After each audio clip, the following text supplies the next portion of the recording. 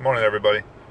Uh, so I'm about 20 minutes early to an appointment, doing some training for a client today, and so it gave me some time just to sit and think.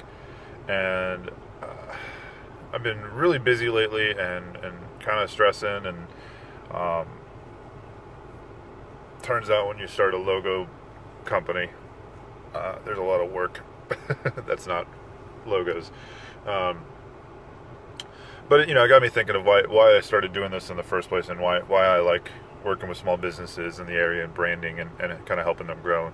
And that's because I wanted to, I wanted to make a difference for people. I wanted to be able to help them realize their dream, grow their business, and succeed. And I wanted to make a change in the community. Um, and I'm going to try to get back to that more and more.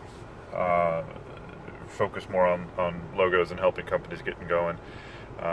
But a big part of that is helping the community. And there's a lady in the area, and you may have seen her recently, who has started a GoFundMe to help pay off the student lunch debt in Prince William County.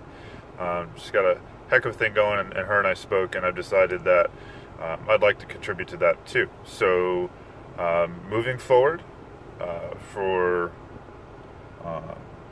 the next 30 days, Metro Nova Creative is going to donate 5% of all gross profit to help her cause.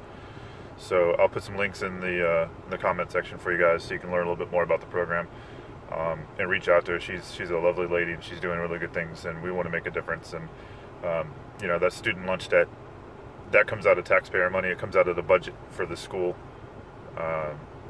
So it hurts everybody, and we need to make sure that these kids are eating okay, and that they're taken care of, and they're not losing things like the arts to help pay for those debts. So so we want to help out, and that's what we're going to do.